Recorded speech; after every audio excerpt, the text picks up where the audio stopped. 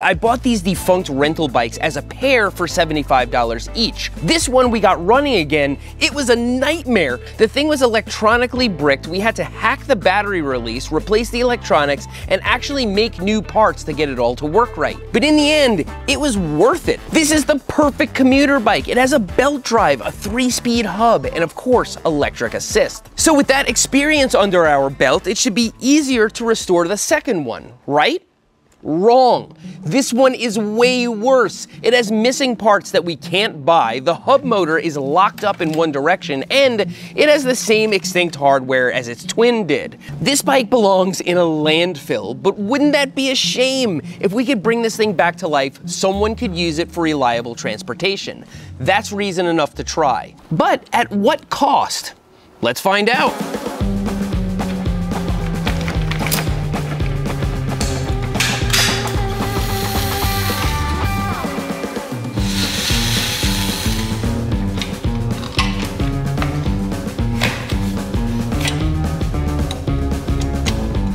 I am now remembering why I never wanted to look at one of these bikes ever again. They are such a pain to work on. I am doing all this to get the front wheel off. This is the moment that could bring us to the landfill. To find another front wheel hub motor with all these features is gonna be prohibitively expensive. This is the can of worms to end all cans of worms, and so it's the first thing we're gonna get into. I don't wanna sink a bunch of time into this bike to find out that this is impossible. This little screw over here is loose. Could it be securing something inside of here that is now jammed up? I'm gonna try tightening that and then see if the wheel turns, and then this is the moment of truth. The power is connected to the other bike. It's got the same connector. I have an extension cable. Turn it on, hit the throttle switch very lightly, and we'll see if anything explodes. Not a thing.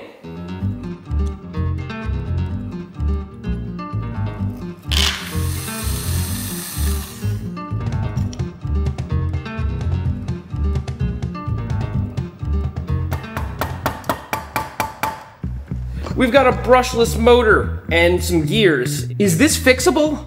Yes, of course, anything is fixable, but why is this board fried? We're getting into a situation where the deeper we dig, the worse this could get, and the more time we could sink into this. Could we possibly replace that front wheel? Well, the big problem with that is that this cover from the hub actually engages with the brake. We'd have to have a whole new wheel with the same spline up there, which we don't, so this is gonna get really expensive if we can't fix that little circuit board.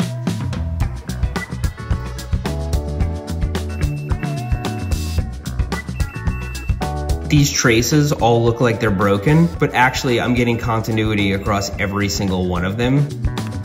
We have to dig deeper.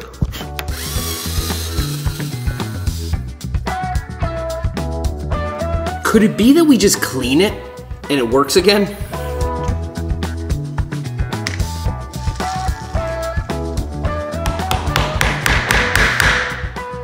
This motor is completely toast. There's no way we're getting it working again. We could if it was the apocalypse, but I wouldn't feel good about it. This bike's either going to the landfill or we're gonna replace that front wheel. I have one, a hub motor front wheel. It'll work if I make some spacers for it, but we're not gonna be able to get that front brake working. I thought of getting a disc brake to work on it by drilling custom mounts. No can do. There's nowhere to mount a rim brake. And yes, we could find an old fork that fits this bike. It's not gonna match, and honestly, I don't wanna keep pouring more and more parts into this thing. So we're gonna build a bike that only has a rear brake. I love redundancy, but that rear brake there is really reliable. So at least we know that this is the wheel we're using now. I'll make it fit. For now, we've got a lot of other stuff to do on this bike, so let's start tearing it apart and dig into the electronics.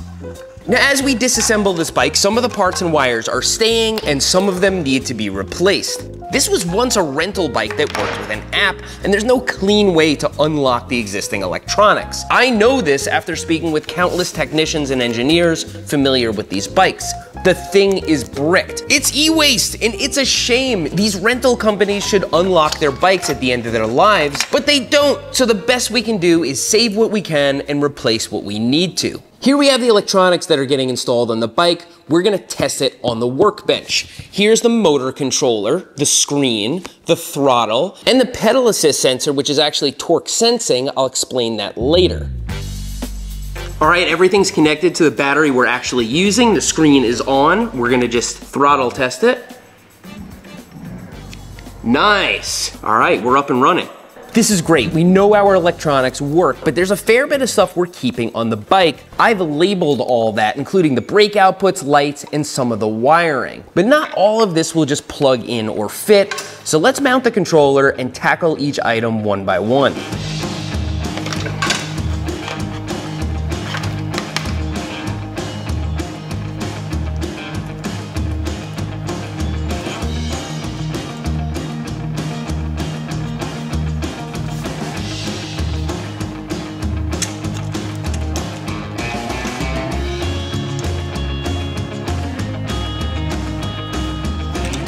Okay, we've got pretty much everything run. We're missing the tail light, but whatever goes here, we have a connection for. Up here at the handlebars, this original screen is not gonna work, but we've got all the cables run for this one. And then this one's tricky. The motor wire was stuck way up in this fork. I had to fish it out so we could connect the new one, but it's run and ready to go. And down here, the power connector is gonna hook right up to the new controller easily. It even has the same ends here on the positive and negative, which I can't believe. But you might notice we're missing some pretty important things, like the latch that holds this battery into the bike. Let me take you over to this bike's twin and I'll show you how it's supposed to work. On this bike, the battery latch is intact. See, the battery is secured. If you flip this switch, it comes out.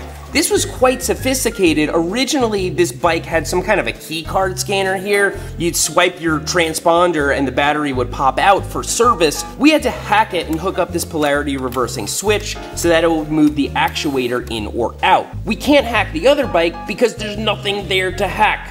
But I already did some legwork. This test piece fits in exactly like the old latch. I did it by tracing the profile of the power connector, scanning it into my computer, and 3D modeling the rest. That gets us some of the way there, but then how does the battery actually stay in? I used the other bike to take measurements of the battery latch.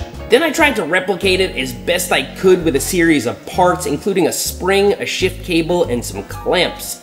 After futzing around with several prototypes, I ended up with this. Let's see if it fits.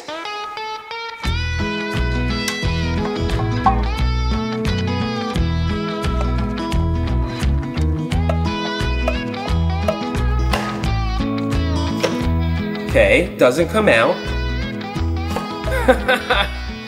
It's like witchcraft. Doesn't fit perfectly. We're gonna have to make some adjustments, but when we do, we can print this out on some tougher filament, and I'll show you how it all goes together. Okay, these are on polycarbonate, so they're really tough. This is the latch body, and this is a latch bolt. We actually take a bicycle shift cable and put it through the latch bolt, just like this. And then the little end of the shift cable stops it from going any further. Then a spring fits into the back of the latch bolt. It all goes together into the latch body, and then as you can see, the spring makes it work. Then we have this little lever here. This is what actually pulls the cable through the latch body. The shift cable goes through it, it butts right up to the back, and then we put this little cable clamp on it. Once we've tightened the clamp, you pull this in any direction and it moves the latch bolt. What might look like clever engineering is just because I'm not precise enough to make it fit any other way.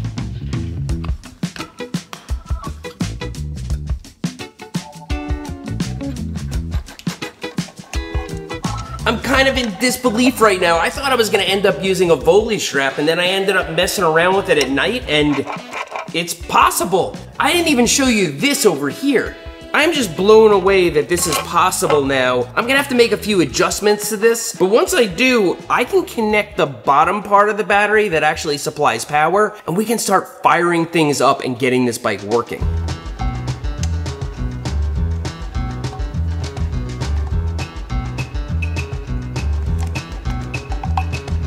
Last time it took me the better part of a morning to stuff all those wires in that controller in there. This time the controller is smaller and there are actually fewer wires, and I still can barely get it in there.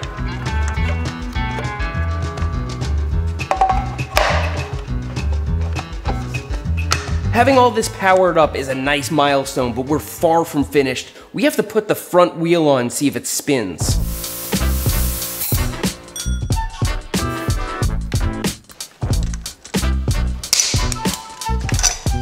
So of course this wheel doesn't fit in this fork, but I made some adapters. Of course I 3D printed them because that's the only way I know how to make anything, and you might not think they're strong enough, but in a moment, I'm gonna prove to you they are, because I made something else out of the same material. This is what I made. It's an adapter for those dang security nuts. I keep using this big channel lock to brute force them on and off. They only need 30 foot-pounds of torque, 40 Newton meters. I tested this up to 70, and it works just fine. Check it out. And actually, the mudguard blocked this from fully bearing on the nut, so that wasn't optimal. No damage. I could use this again and again. Fiber-filled PPA for static loads is super strong, so I can make spacers to my heart's content, even if they're really getting clamped down on. But we gotta see this wheel spin.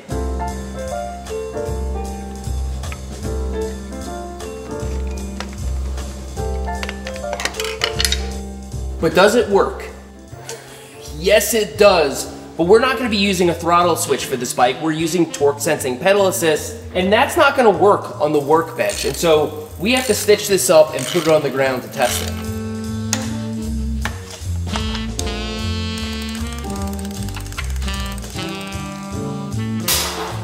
The weather's pretty bad now, so I gotta test this in shop.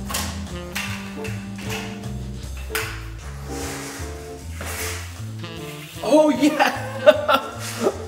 It kicked in for like a second there, but oh man.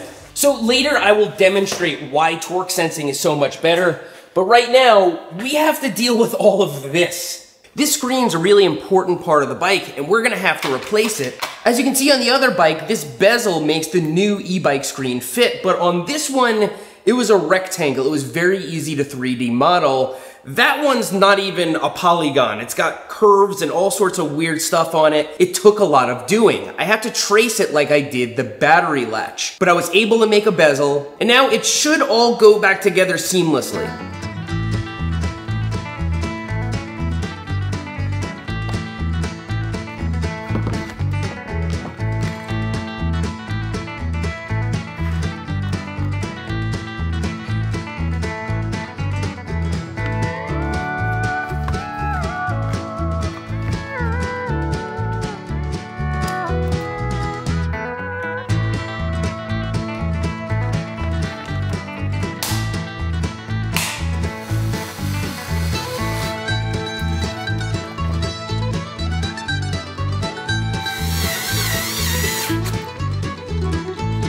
So the headlight is not working. It's not there to light your path, it's there for safety. Most bikes don't have a headlight, but we want it working. I already tested the power plug. There's power going to the headlight, and it's still not working. We gotta take it apart and see what's going on.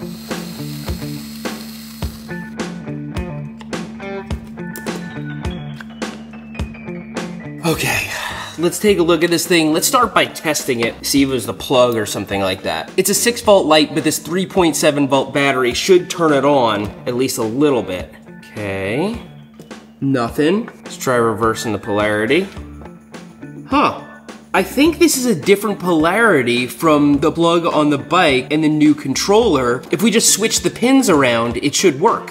So this here is the factory plug, and you can see there are these two little pins. If we pull those pins out with some care and snap them back in the other way, it should turn right on when we plug it into the new controller. Okay, before we put all this together again, let's dry test it. So I should just hold this plus button. Yes, the headlight is on. We solved the issue. So the bike is mostly working. We've got the headlight figured out. The tail light is another story because, as I mentioned, we don't even have one. I was saving this for last because we're gonna make one. All right, this is a little enclosure I made with a little grommet at the back for the wire, and then this piece is translucent.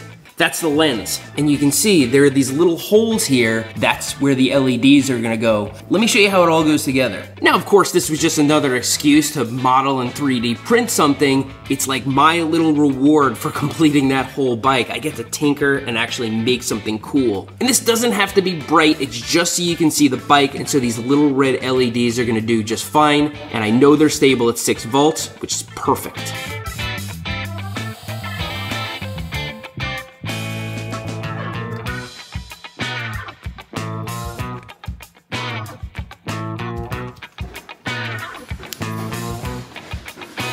This bike is all but complete. It's almost ready to test ride. But first, I wanna see if we can peel off these old decals and do a little better.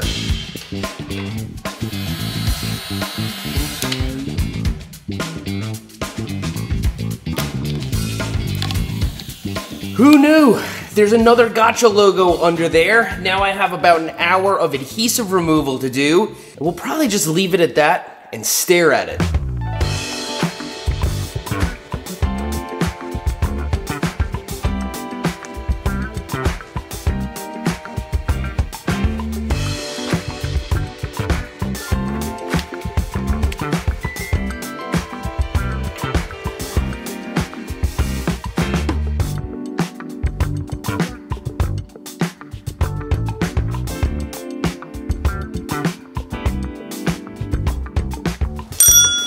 But why? Why restore this? Why take a $75 bike and put close to $500 into it? Because in this case, it's very much worth it.